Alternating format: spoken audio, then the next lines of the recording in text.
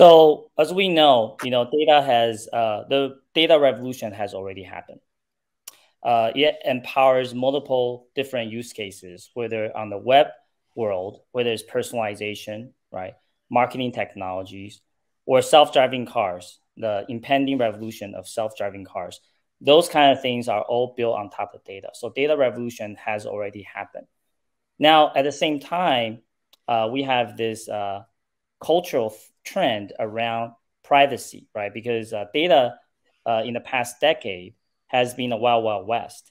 People don't really know how it works.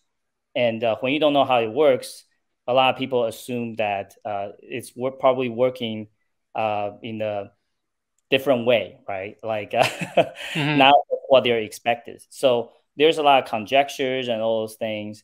And then also in the past 3-4 years, there are a lot of laws